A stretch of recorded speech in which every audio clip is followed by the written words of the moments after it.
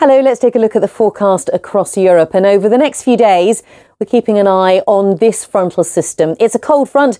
It trails all the way out into the Atlantic. And through Saturday, it's been bringing some heavy rain across England, Wales and parts of Scandinavia. Behind it, the air is much colder. And by the time we get to Sunday, our frontal system is draped across northern France, through the Low Countries, Poland, Baltic states and out towards Finland, bringing some outbreaks of rain here. Further south, mainly fine and dry, good deal of sunshine. Can't rule out a few showers for the Turkish coast, around Cyprus. A couple of those heavy showers across northern Africa, just getting close to Sicily. For much of Iberia on Sunday, fine, dry, some sunshine, more cloud though for northern and western parts of Iberia.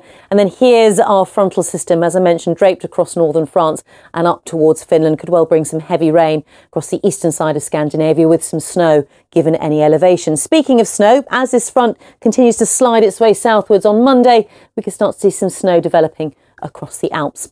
Let's take a look at the city forecast for the next 5 days. Like to see some rain in London in the week ahead. Quite cool here over the coming days. Similar conditions in Paris. Probably not picking up that rain though until Thursday and Friday. The sunshine continues in Madrid and in Rome. Things are about to get much colder in Moscow and Kiev. Could see some thunderstorms developing in Athens by the end of the week. Bye-bye.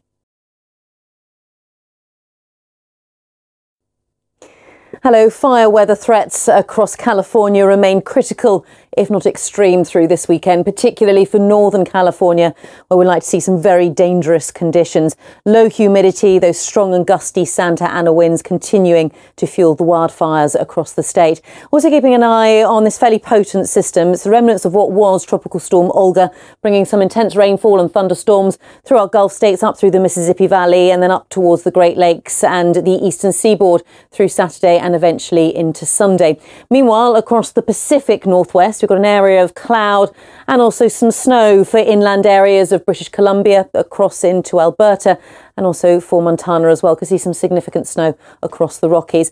Further south, it's dry. We've got the low humidity, the gusty winds, as I mentioned, continuing to fuel the wildfires across California, with the potential we could see some developing a little bit further eastwards as well. Quick glance at our city forecasts over the next few days, staying dry and mild, not on the cool side for Vancouver and Seattle.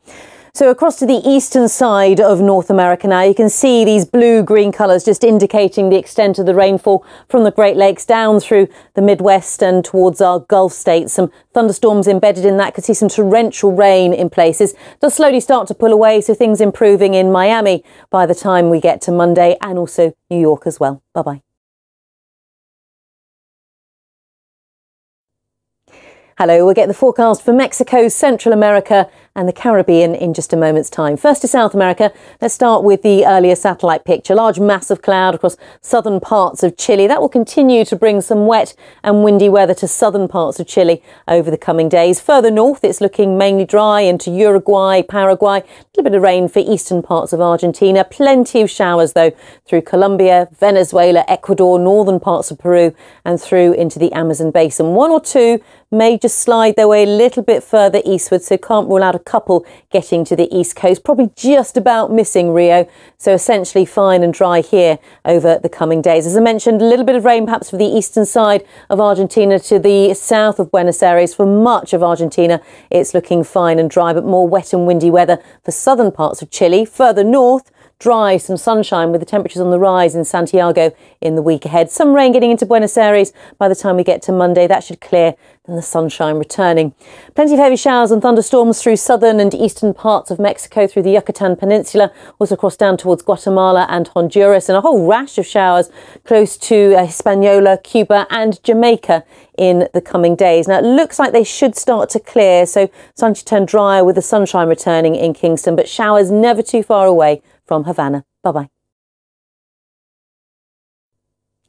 Hello, the forecast for the Middle East coming up in just a moment's time. First to Africa, and we've had a system known as a medicane developing in the Mediterranean. That's brought some heavy showers to parts of Libya, Algeria, Tunisia, also Egypt.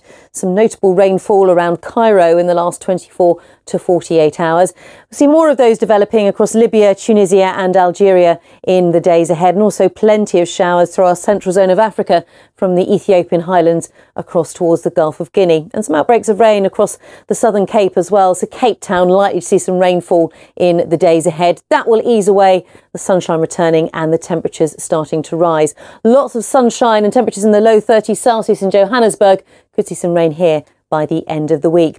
Further north across Africa, can still see some thunderstorms in Cairo. They will clear, and through the week ahead things are looking dry with the sunshine returning. Some showers always close by to Kinshasa.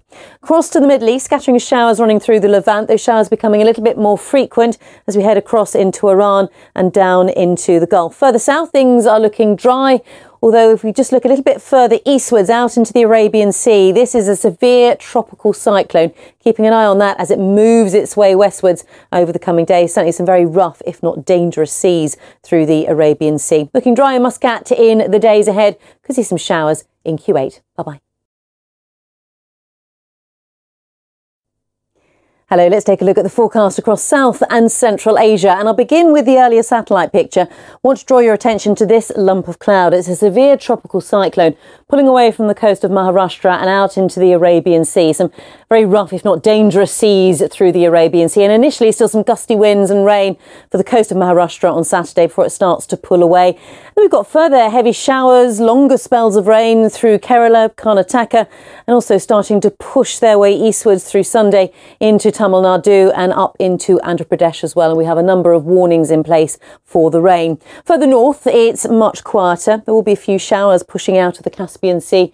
One or two further east across Central Asia as well. By and large, for many on Sunday, it's largely dry, lots of sunshine. That continues down into northern states of India, into Pakistan. But as we move further southwards, you can see those brighter blue and in places green colours, just showing the extent of the rainfall on Sunday. Looks like the Maldives should be mainly dry. Plenty of showers and thunderstorms across Sri Lanka. As I mentioned, Andhra Pradesh, like to see some of this heavy rain and also some showers just starting to develop as we push our way out into Bangladesh and Myanmar. Quick look at the city forecasts over the next 5 days. Dry with lots of sunshine in Mumbai and also in Delhi. Looks like we'll see further thunderstorms in Colombo. Eventually see some showers moving into Tashkent through the middle part of the week and quite wet at times in Chennai. Bye-bye. Hello, we'll get the forecast for Australia and New Zealand in just a moment's time. First to the Asia Pacific.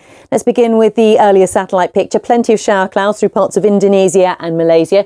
Quite quiet for much of Indochina, and this strip of cloud stretching from Bangladesh through Myanmar and across into China, bringing more cloud and some outbreaks of rain, fairly light and patchy across central and eastern China. Now, we did have Typhoon Bualoi well offshore from Japan, and it poses no threat at all, but still some wet and windy weather for parts of Hokkaido, northern parts of Honshu through Sunday, improving all the while from the south and the west. A lot of dry weather through much of Vietnam and Thailand. As we head further south, though, this is where we start to pick up heavy thundery showers and still continuing for a large swathe of Malaysia and Indonesia. Quick look at our city forecasts over the next 5 days. Dry with lots of sunshine in Beijing. There'll be one or two showers around in Bangkok, but otherwise a good deal of sunshine here. A couple of showers for the Northern Territories of Australia on Sunday, also across southeastern parts of Australia and down into Tasmania. Heat building all the while from the west. We have a frontal system pushing through the Tasman Sea, bringing some wet, windy weather to the South Island of New Zealand on Sunday. The North Island probably staying mainly fine and dry for now. So a quick look at the city forecast. Real day-on-day temperature fluctuations in Melbourne. In Sydney, it's dry with plenty of sunshine. Bye-bye.